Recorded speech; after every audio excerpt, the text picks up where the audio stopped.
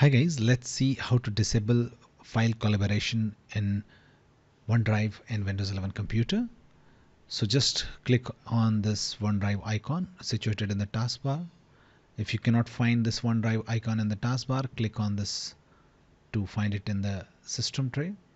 If you cannot find it anywhere else, just search OneDrive for one time. Click on the search result. After that, you will be able to find it in the taskbar. Now click on the OneDrive icon.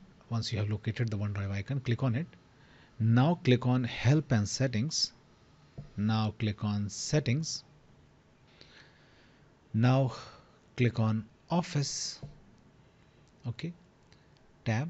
After that, just uncheck this option. Use Office application to sync Office files that I open. Okay, to disable file collaboration in OneDrive. If you want to enable it, just check this option and click on OK. That's it guys. Please do like the video to